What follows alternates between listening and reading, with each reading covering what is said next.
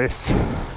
I've come out to do this video. I almost didn't record this video because I was just enjoying riding around, and I thought, oh, what, should I just go home? I'm just going to cruise around and not even do the video. And I thought, but the weather's meant to be turning, and then I'm not going to let you guys know just what I really feel about this bike, and I had to come out and tell you what my thought about this.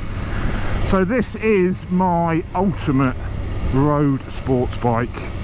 It's incredible. I mean, I've just been playing around. This bike has also got the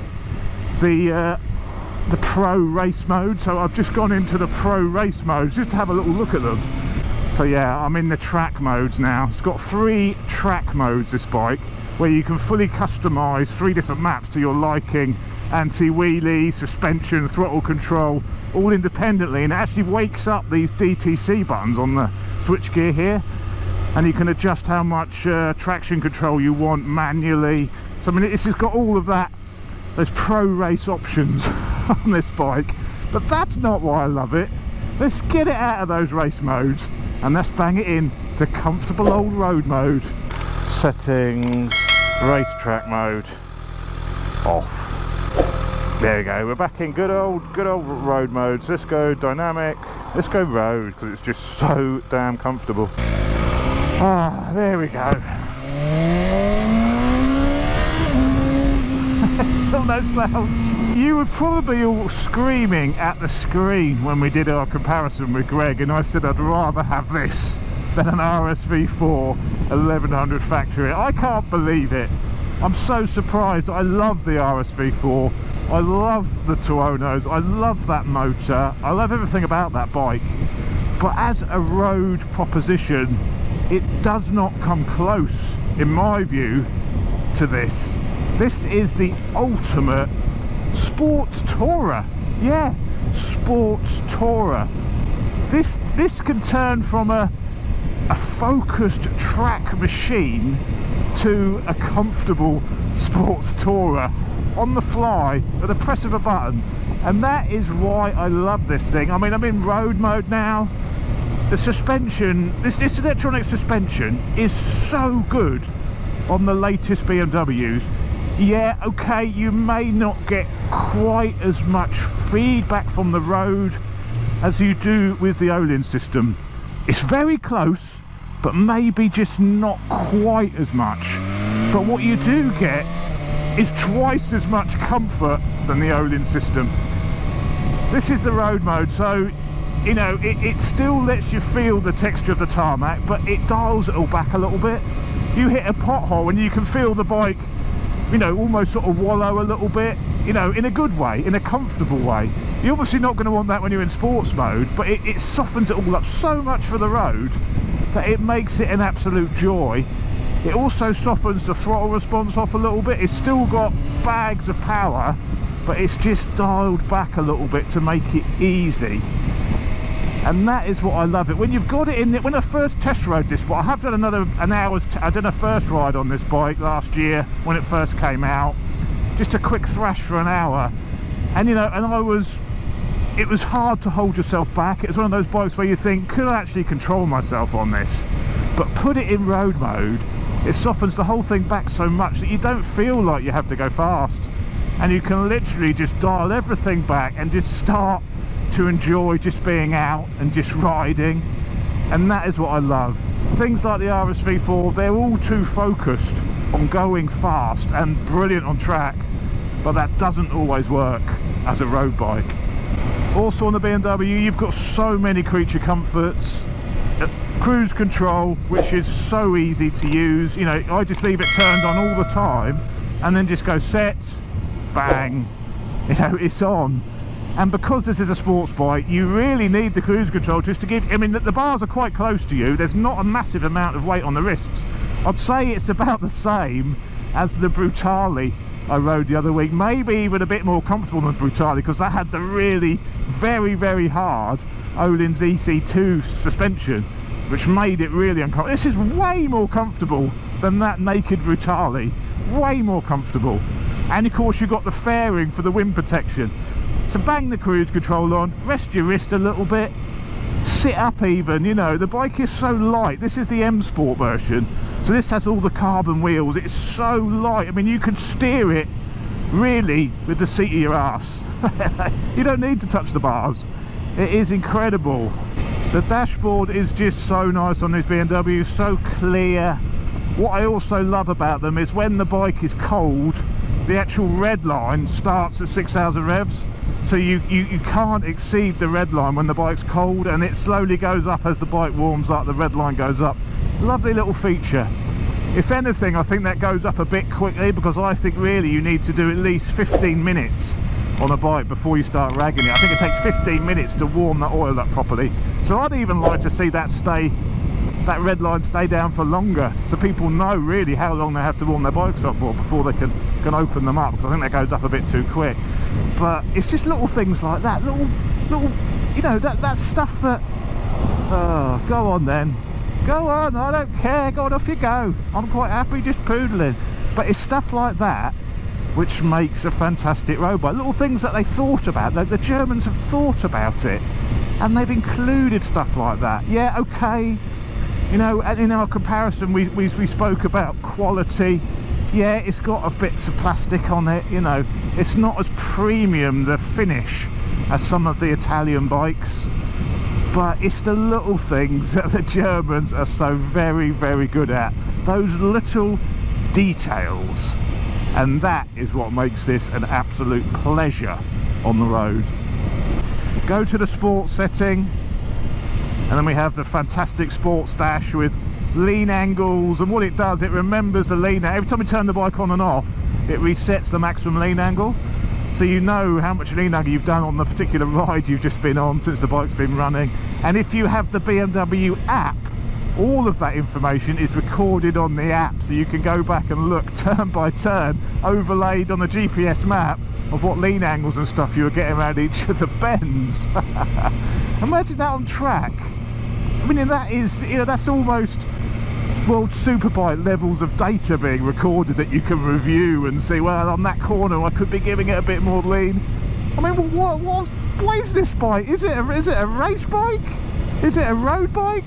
No, it's both.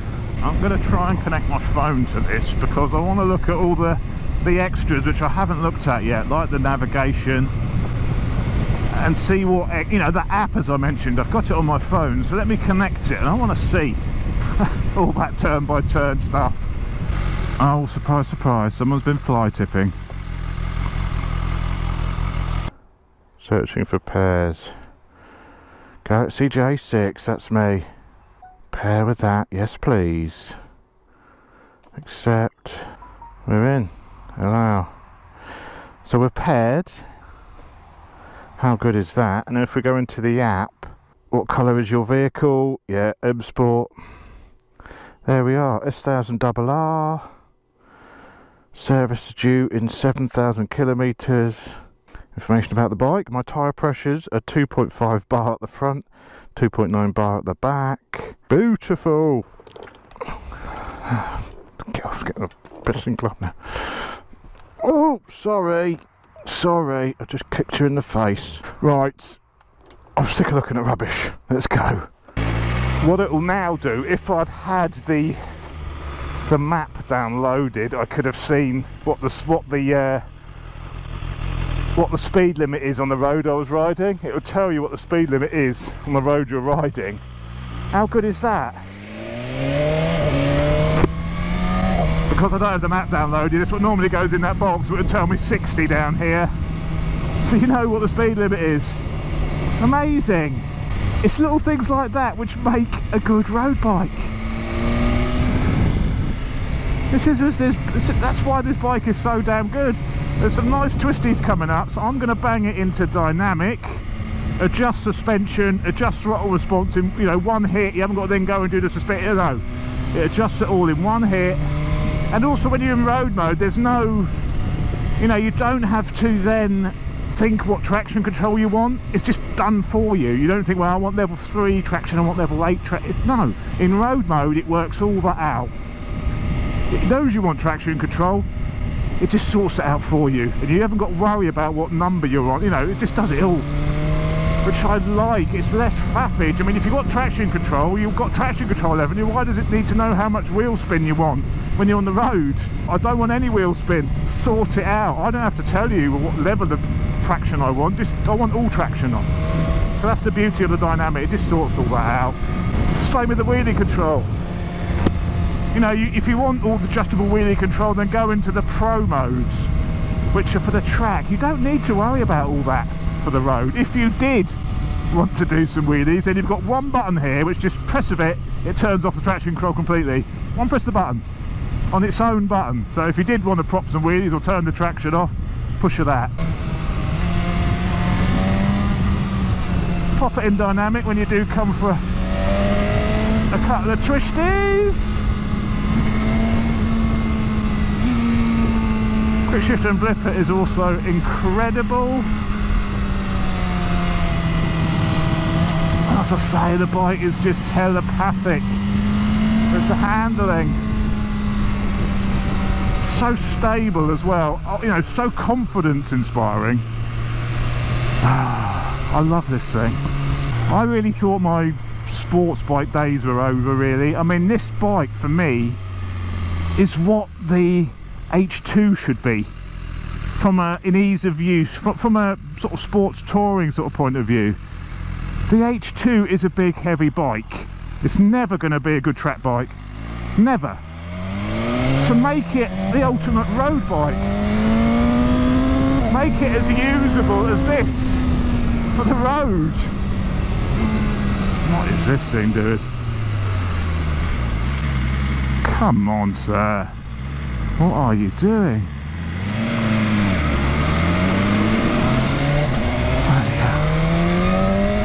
Oh, there's some big old bumps up here, so I'm going to go back into road mode. I mean, to be honest, the road mode 9 times out of 10 is good enough when you want to go sporty as well. You know, it's not.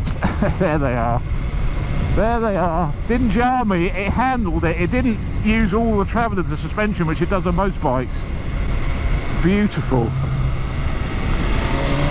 Yeah, the road mode is still okay. You know, you can still chuck it around in road mode, so it's not like, well, now I've got to switch between road and, you know, you can just leave it in road, and 9 times out of 10 that'll be more than enough for what you want to be doing on the road.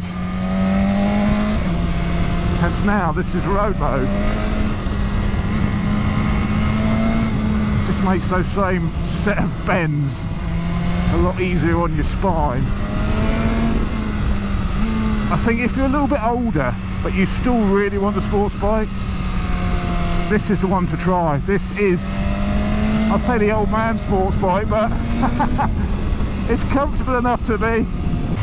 Yeah, it may not have some of those premium bits on it like the Brembos, you know, the Stylemas, the Öhlins.